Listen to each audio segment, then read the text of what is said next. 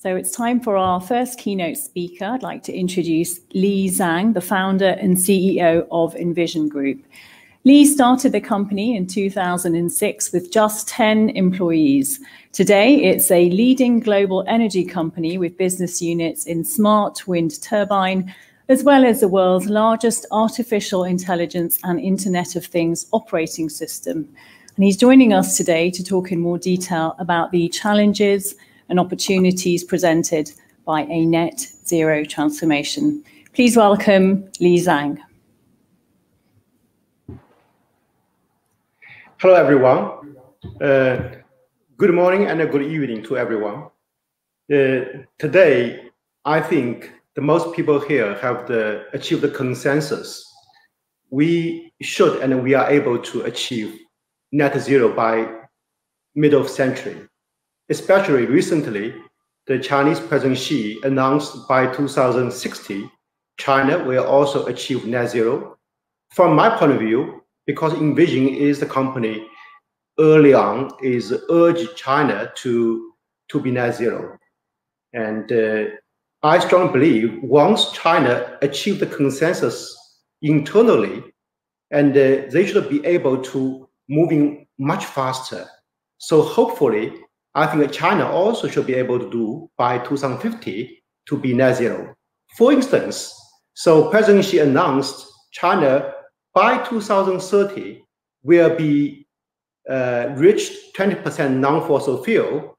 However, so according to our latest 5 years plan, by 2025, China is able to achieve 20% non-fossil fuel, which is 5 years early than the original expectation. So I think things moving very fast here. So I think once we have such a global consensus, we envision such a net zero world. So how are we going to power the planet? So definitely the world need a new coal, new gas, new oil, and a new grid. So what is going to be the new coal? So today we are seeing wind and solar is achieving grid parity on electricity generations. And wind and solar is definitely becoming the new coal. And what is new gas? So battery storage is replacing this peak demand shaving gas power plant global-wise. So the battery storage is becoming the new gas. And on the demand side, hydrogen and batteries is replacing oil, is becoming the new oil. So we're seeing the battery pack is achieving $100 this year by the pack. So then what we can see is this distributed intermittent demand on the very frequent changing charging patterns for millions of EVs, but also on this intermittent energy supply from wind and solar. The world needs the new grid. What is new grid? Think about the nature of grid. It's about connectivity and the balancing. So today, the old grid, the physical grid, is not being able to handle the billions of devices for intermittent and real-time balancing. So the new grid, from our point of view, is AIoT platform. So we need to create the Android system for a new energy world. So, once we are solving the cost of energy from generation, what we are really facing is solving the cost of synergy. How are we going to synchronize the 5,000 gigawatt battery demands for charging with someday no wind is blowing, no sunshine is coming out? So such a kind of synchronization is the most toughest challenge we have to face by using AI plus IoT. That kind of open platform So starting from the weather forecasting, so once wind and solar dominating our energy world, so we have to clearly understand the weather pattern much days earlier, to the orchestration of millions of charging stations. So I can share some examples what we are doing in Singapore. So Envision is helping Singapore with Smart Nation by providing our operating system for IoT. So for examples, we are working with all the building owners of Singapore, because the Singapore 40% of energy is consumed by the HVAC, this air conditioning, cooling systems. But this 40% energy HVAC consumption could be become a very effective, flexible load, because then you don't need even to add the lithium battery. So combining this HVAC system from the chiller to cooling tower to VAV and air handling unit, then every building can, coupled with the weather pattern change, to adjust the chiller and to avoid this peak demand, but also to saving energy. So using the AIoT platform, every HVAC is becoming the automatic energy trader. They can decide when to buy energy once energy is lower. And also they are able to sell back the system, the flexibility. They can curtail this energy usage, because the cool water for the system is a very good storage for energy. They can delay that by changing the control mechanism. So that's one example. Another example, so Singapore by 2030, they have the kind of mandate. They want to produce 30% of food domestically. So which is going to create lots of challenge, lots of energy usage for indoor farming. However, this challenge can also be turned into opportunity, because the plants, they can have different sleeping pattern. They can sleep in the daytime, and they can be a very good balancing tool. So then all the indoor farming, we can change the LED power lighting, and also to changing the microclimate, which is humidity, and also temperature. So what's more importantly, so we are making the plant more customized, so we can tailor the taste for the customer. So for instance, if you like the strawberry much sweeter, we can change spectrum of LED light, or we have add on some recipe which is different weather condition, humidity condition, to make this plant more tasty for you.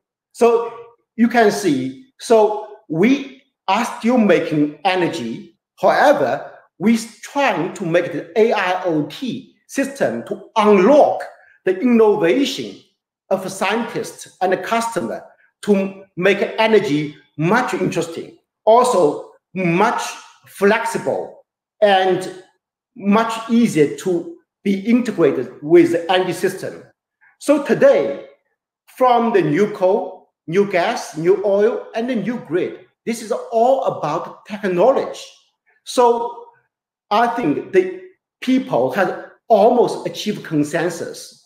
The technology part is easy. We consider it's going to be solved. And especially from Envision, so we are the global leader of wind turbines, but also global leader of a storage system apart from IoT platform.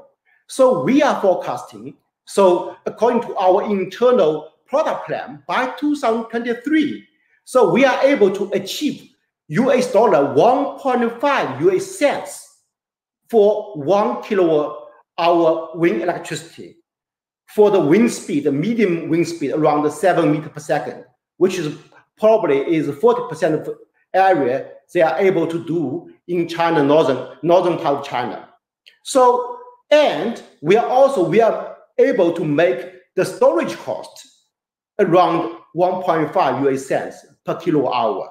So we have developed a battery cell which is able to charge and discharge 10,000 times for the life cycle, and also dramatically reduce the lithium battery cost. So then the toughest part is on regulations. We clearly see the regulation is falling behind the technology. So what kind of regulations? So today, for the Paris Agreement, we have the objectives, 2050. We have the roadmap by 2030, 2040, 2050, all the renewable energy targets. But we need the new mechanism. What kind of mechanism?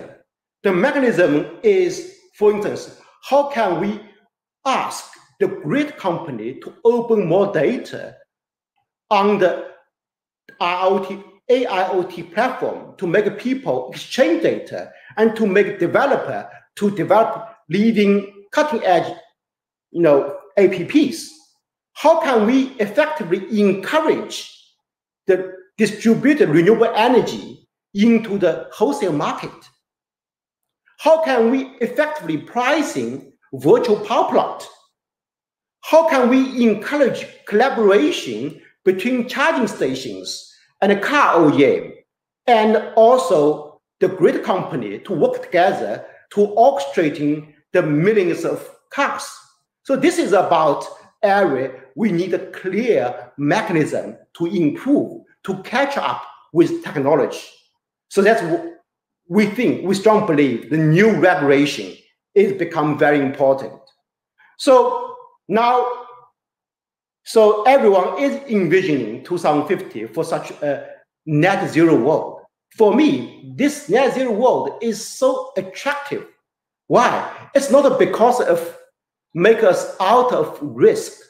It's not because it make feel it's so green without pollution, but such a net zero world with almost zero cost energy. So wind and solar, which is going to open our innovation and also make our life much earlier. We're going to pay little with your heating bill. We're going to pay less for train ticket.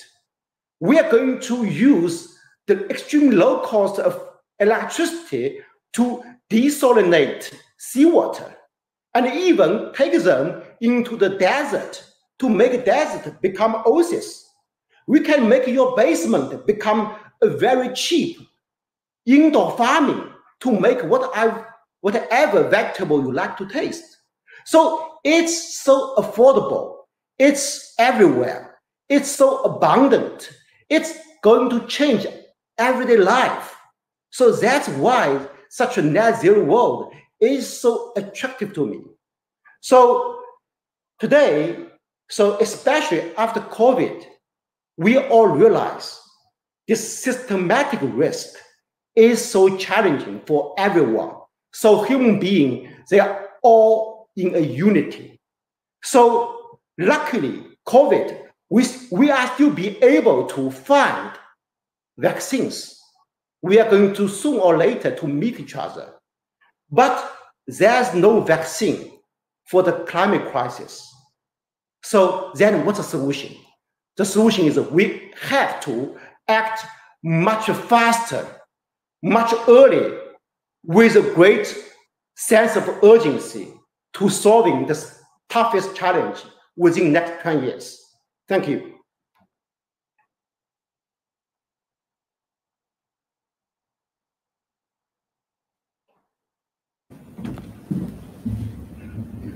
Thank you so much, Lee. Well, we've got the questions coming in for you from our global audience. And the first question that I'd like to put to you is, how will Western economies support China in achieving their net zero targets? I think is a West economy is already helping China to achieve zero target. For instance, I think I was educated in the UK. So when I was in London, so I'm being waked up, I think, in 2005 or 6 by the climate change we are facing, which make me have a sense of urgency. I decided to leave the financial industry to make a more meaningful life. That is to solving the sustainability challenge for mankind. That's we named Envision. Envision is a name when I was studying, when I still working in London. I think Envision is a vision for energy and environment. EN stands for harmonizing energy environment. So I think this kind of consensus and also the expectation and also the voices and the collaboration is helping China, especially Chinese leaders, is changing their mindset to have that commitment. Now today we're seeing they already have a clear commitment by net zero by 2060. I would like to say they will not let us disappointed. We should be able to do by 2050.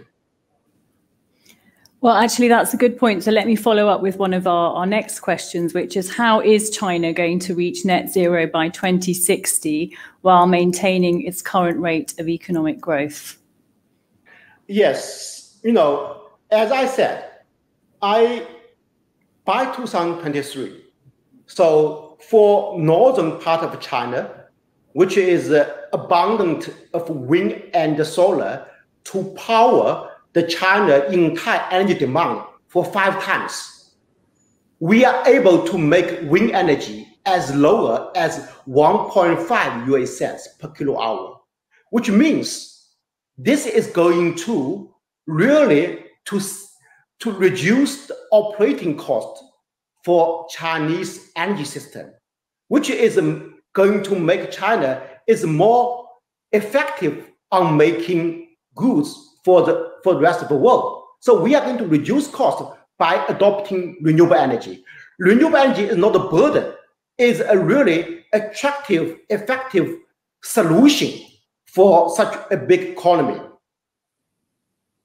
Absolutely. Li, thank you so much. We're going to have to leave it there. Lei Zhang joining us from Envision. Thank you so much. Yeah.